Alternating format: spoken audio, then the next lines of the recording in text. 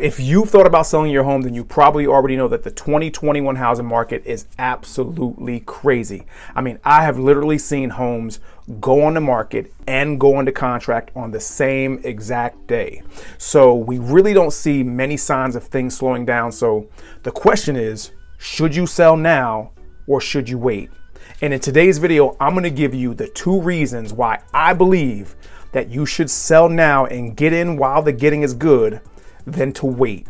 So if you want to know if you should sell now instead of waiting, stick around. Hey guys, so if this is our first time meeting, my name is William Pierce and I'm a real estate agent here in the central New Jersey area, and I work with people just like yourself to help them accomplish their real estate dreams. Now, if you're watching this video on Facebook or Instagram, make sure you go ahead and heart this video and leave any of your real estate related questions below.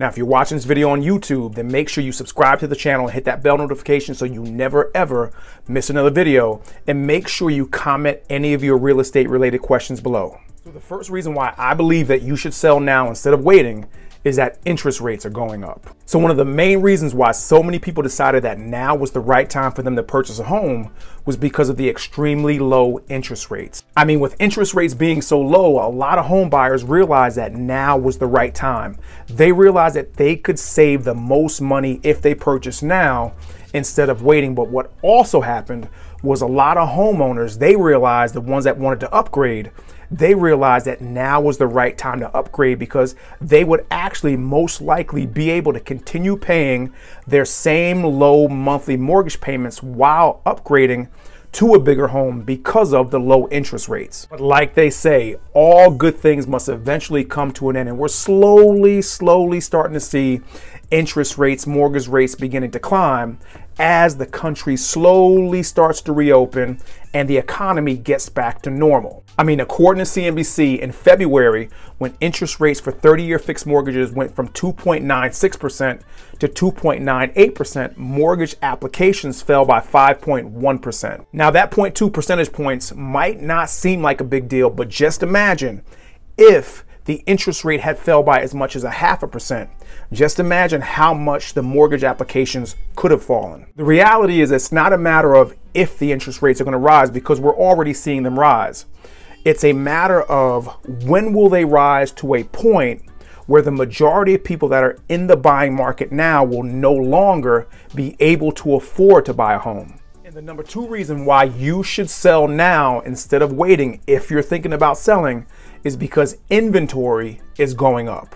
In 2020, the housing inventory dropped by almost 40%, which essentially meant that all the buyers were forced to bid over asking price, and in a lot of instances, way above asking price, which put all the bargaining power in the hands of the sellers. But the question is, how long will it stay there? Now, we have no idea of knowing how long this low inventory market will last, but we know with inventory going up, that this market won't last for long and it will eventually shift. And when it shifts, so does the bargaining power. Now, I know some of you are hearing this and you're saying, William, this all makes sense.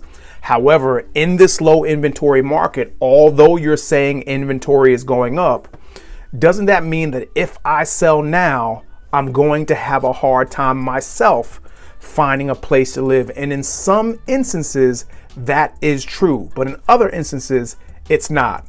Let me explain. So if you're looking to upgrade, then you could end up being in the same position as a lot of home buyers are now, and any profits that you make from the sale of your home, you may have to use those profits to bid above asking price again, like a lot of current home buyers are having to do. However, if you're looking to downgrade, the complete opposite could be true.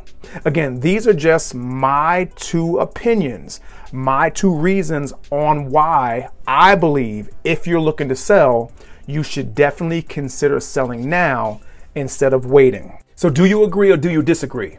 Let me know down below in the comments. And also, if you've got anything to add to the discussion, also leave those down below in the comments so other people that watch this video could also benefit. And if you're looking to buy, sell, or rent and you live anywhere in New Jersey, then we should definitely chat.